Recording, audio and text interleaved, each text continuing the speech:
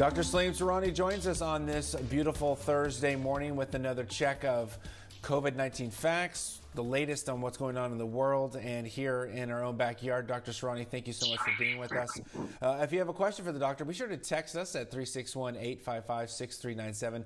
Dr. Surani, let's talk about the second wave. I know right now the White House and all the health officials, CDC, they're looking at a potential second wave that could be a lot worse than anything we've seen yet. Is that true, do you think? From the historical fact, that is very true.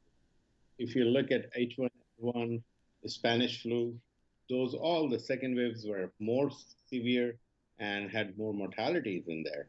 So I think that is very, very true. In this case, it becomes very crucial again, is because we still don't have a vaccine. And when the second wave comes, it will coincide with the flu season. So that becomes a very challenging.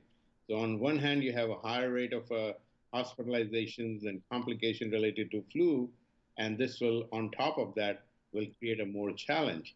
So I think this is a time where we can go back to our normal, but we need to practice and learn hand washing, cleaning our hard surfaces, wiping our cell phones, and also like keeping a safe distance.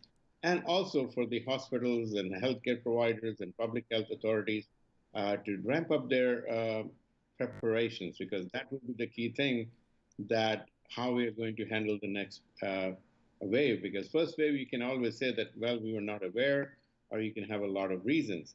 But when the second wave comes, you know that it's coming in. And especially in the area where you don't have an adequate herd immunity, that can be a challenge.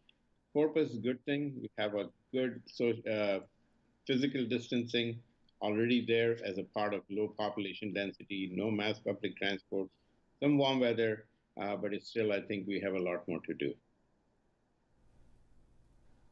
Dr. Surani, just before this interview here, we ran a story about the STX beef processing plant having 3 to 4 employees there that tested positive for COVID-19. And right now the county is currently tracing them, trying to figure out who they come into contact with. They even told us that it was safe for some of them to work there that are asymptomatic. How is that possible? And what kind of reassurance can you give people at home that maybe are like, well, heck, I'm not going to eat meat now if I know somebody that's sick preparing my meat? This is a very challenging thing because, this virus is a very long incubation period. So if you're looking at the antibody testing, people say, well, just go ahead and do the antibody testing or do the RT-PCR. RT-PCR sometimes may not be positive till you're symptomatic. The second thing is the antibody testing is good to see if you have had the infection and developed the antibody. But if it is negative, it doesn't mean anything. We know that there are 2 types of antibody. One is IgM, one is IgG. IgM is suggesting that you are actually having an infection, but it is the first antibody to appear. It takes about almost 7 to 11 days before it appears after you start having some symptoms. IgG comes about 12 days, but what it is presumed that by 2 weeks you actually have developed the antibody. But if somebody is having just diagnosed there and other folks have been exposed at that time, so even if you do the testing right now, it probably can be negative, and negative test doesn't mean anything. So the best thing is that we need to watch those very close contact and isolate. And if they're having any symptoms, then we need to do the testing on those.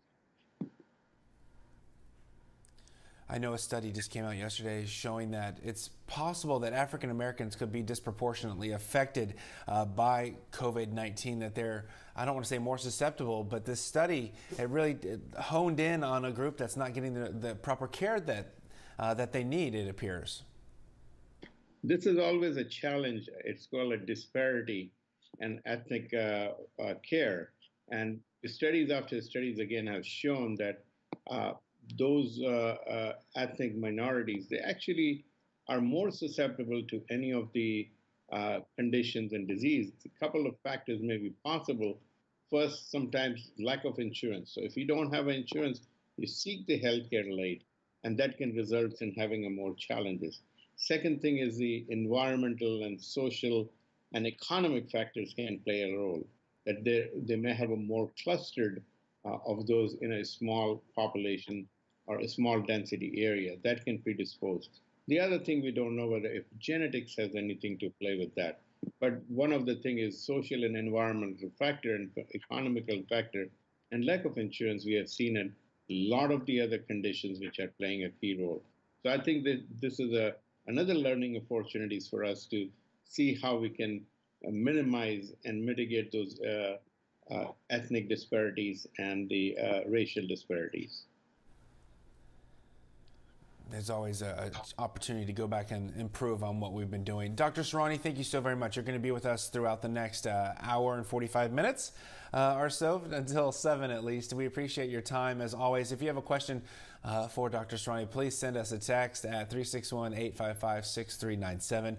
They're starting to pour in right now. Barbie will be interviewing you coming up a little bit later. Dr. Surani will check